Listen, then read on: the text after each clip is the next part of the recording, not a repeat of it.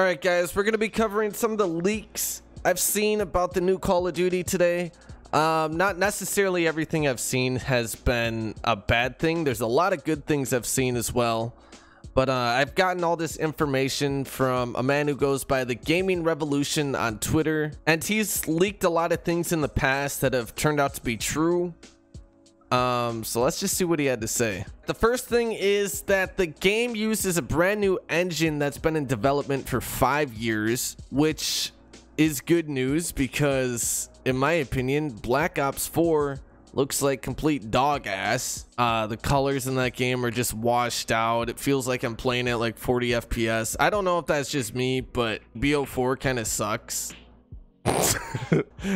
I mean, so that's good news. Also, Spec Ops is coming back. I think this is already confirmed, though. I don't know 100% for sure if this is already confirmed, but I'm pretty sure I heard that Spec Ops is confirmed to be coming back, so I don't know if that's completely a leak or not, but I'm just gonna throw that out there that he did say Spec Ops is coming back.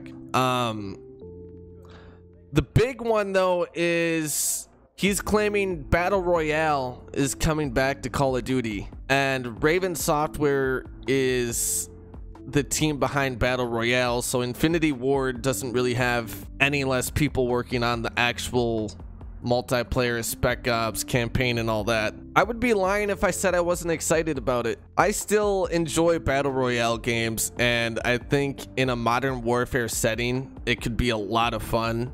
I believe PUBG might have been set in like modern warfare type of settings, but I mean, PUBG isn't Call of Duty, you know? So if Battle Royale does come back, I'm not gonna lie, I'm a bit excited about it. I know a lot of people are gonna be pissed off and say Battle Royale's stale and all that, but I mean, let's be honest, like, just normal arcade shooter Call of Duty style multiplayer is getting kind of stale, and that just adds more content to the game. The multiplayer reveal is supposed to be coming out soon after DLC 3 on BO4, which comes out on July 9th, I believe. So we should have a reveal trailer within the next couple weeks here. And he said that's supposed to be revealed with the multiplayer reveal trailer. So even if it's like a 5-second tease of Battle Royale just to like kind of announce it, that's supposed to be in the multiplayer reveal trailer, I guess.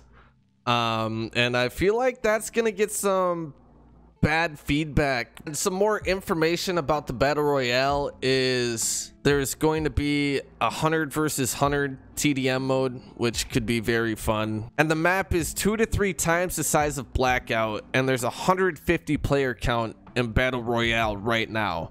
I remember seeing somewhere online that they're trying to get that player count up to 200 in the normal modes, because, I mean, if they're doing 100 versus 100 TDM mode, I would, you know, that would make sense. There's going to be 35 locations on the map, which is, like, actually insane. That's massive. The armor system in the Battle Royale mode is supposed to work like PUBG, where you have separate head and like chest gear that are in different rarities, and you can repair your armor in Blackout. I mean, if armor works anything like it did in Blackout, yeah, I don't think I'd be playing the mode too much, to be honest, if that's the case. Some of this stuff in multiplayer has me a bit worried. For instance, this one, it takes forever to scope in with snipers. Even with attachments, apparently it's really slow. And this is something that could easily be changed by launch. I've heard anywhere up to 1 to 2 seconds to ADS with a sniper because they want to keep it realistic. And as a sniper myself, as someone who likes to run around being aggressive as fuck, quick scoping everyone, trying to hit clips and stuff, I'm sorry. I know there's a lot of people out there that hate it, but that's how I have fun on COD, man. But this is the biggest thing that has me worried about the new game, and I didn't want a beta for the game at first because I wanted the game to just come out and feel fresh, everything brand new, like haven't seen anything. But it's little things like this that make me want to have a beta so we can all bitch to them about how we don't like it. Although I've seen on all the Reddit posts, like, People are all happy about this change because they hate people quick scoping and they say it's game breaking and it's a glitch. If it was an actual game breaking glitch, I think this is something that would have been changed a long time ago, and it looks like that's what they're going for. So that has me really worried. I know there is a lot of people happy, but trust me, every single sniper that plays Call of Duty is going to be absolutely pissed the fuck off if sniping's actually like this. Because if we want realistic sniping, we're gonna go play Battlefield. You know what I mean? If I want a really realistic warfare type of game, I'll go play Battlefield. And I don't want to play Battlefield. You know, I like this kind of unrealistic type of shit. Another thing that has me worried is riot shields are rumored to be coming back or leaked or whatever. I don't like riot shields. They're not fun to play against. Also, the riot shield will have a flashlight on it. Yeah. This isn't like in the normal maps. Apparently there's going to be like nighttime maps where the map is completely pitch black, where you can't see anything, and you're required to use night vision goggles. And apparently with these night vision goggles on, you can't ADS. And I guess there's like parts of these maps where you can like turn power on to like light certain areas up, and you can only have the flashlight on the riot shield on those maps. So basically, you have your normal maps, and then you have those same maps that are pitch black in these nighttime modes, or I'm not sure what they'll call it, but honestly, when those nighttime maps come up, I'll probably just back my ass out of that lobby. Yeah, as it says right here, maps in Modern Warfare will have day and night variants. In the night variants, you must use your night vision goggles. Victor also said night vision goggles is a crucial part of the game, so that explains why. And I'm guessing those night vision goggles only make a big difference on those nighttime maps. I mean, I would assume. Adding on to that, there's 15 maps in total that are supposed to be released with the game, and that's not including the large maps, which we'll get to in a minute. There's 15 total maps, right? And then there's 15 maps that are completely in the dark, that are the exact same map but in the dark. So we still have 15 normal maps, which is great because these recent games have been releasing with what, like 8 to 10 maps. Like, we've been kind of getting cucked a little bit. And then the large maps I was talking about is there's supposed to be a war mode like the mode that was in World War II. So I kind of like that. I liked war mode. That was a lot of fun.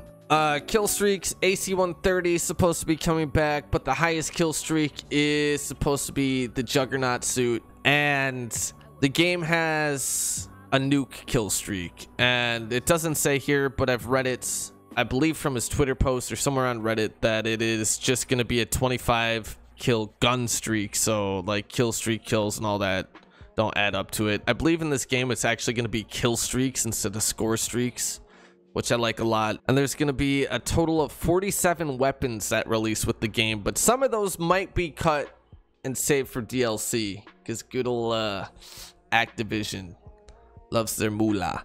Another thing is we don't have a pick 10 system anymore. It's a pick 5 system, but it's not as bad as it sounds, because basically you're able to choose a primary and secondary weapon. You're able to choose your 3 perks, and then your lethal and tactical.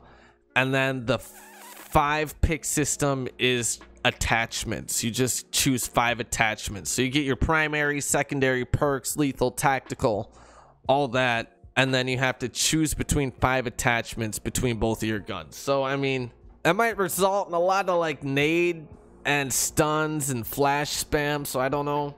But I mean, that's a change that to me could be for the better, honestly, because everyone just kind of stocks up attachments on their primary weapons now and just uses hardly anything else. Like 2, 3 perks and then a primary weapon and attachments is what everyone seems to use nowadays. So I kind of like that, but then looking at it again, the nade and stuns and flash spams, that could be an issue. Hopefully there's a tac mask that actually works well in this game, unlike Black Ops 4. But yeah, those are the biggest things out of all the leaks I've seen so far. I'll put a link in the description of the Reddit post that kind of compiles all these leaks into one area if you guys do want to go through and read all those. I mean, there's a lot of good things I've seen in this, and there's also those couple things that have me really worried. Like the whole sniper thing, for me personally, would just be game breaking. Sniping's how I've always had fun on Call of Duty. And I know there's people out there thinking, well, you can still snipe. You can just play like a real sniper now. Well, that's not fun. I like running around playing aggressive, quick scoping people. But that's how I've had fun on COD, man. So the long ass ADS time on snipers could be just absolutely game breaking for me. Basically, it's that one thing that I'm worried about. I hope that gets fixed. I know a lot of people will disagree with me on that, but we all have fun playing Call of Duty differently. But yeah, guys, if you want to watch some of this gameplay that's been shown on screen here live, I stream every single day besides Sundays. Go to twitch.tv/Webzy over there, okay? Because I stream every single day besides Sundays. All right, I love you guys. Here's the web. Peace.